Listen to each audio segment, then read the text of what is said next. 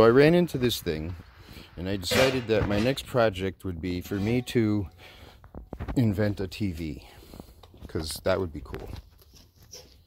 And it's been mostly gutted. There was some slight damage in removing all the parts. Most of them are gone already. I've been at this for a while. I'll 3D print those. And the inside is kind of what I'm working on now. Got it mostly cleaned out. I'm keeping that glass in the front and this frame thing, and I am absolutely totally keeping this giant ass speaker.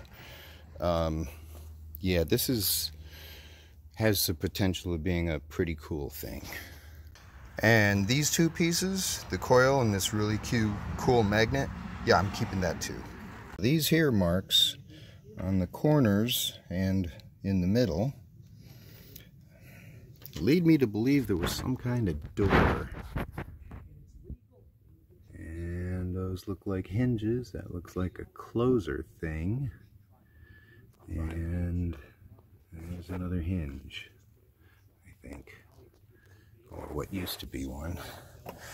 So if I want to keep it original or do something cool with it, probably going to want to figure out some doors. So I 3D printed a bunch of knobs, one of which actually works, and it looks like I've invented a television. And this is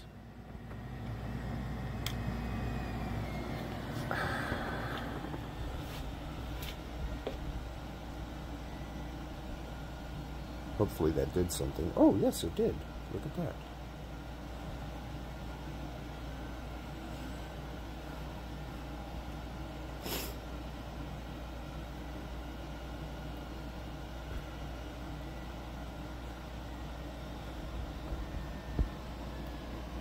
Yay! Okay. And now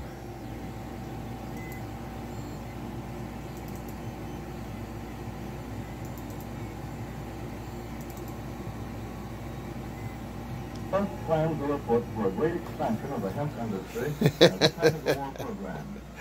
Isn't that just the sweetest thing? Now little known outside Kentucky and Wisconsin. This is hemp seed.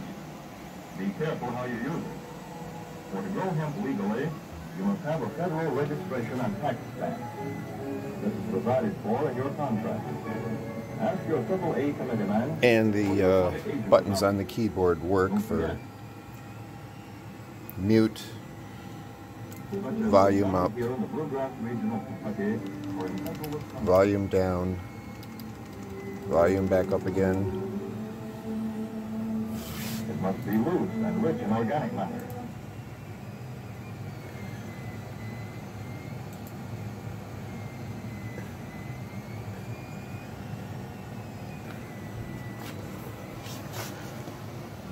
And I know this is a bad thing to do to the Raspberry Pi, but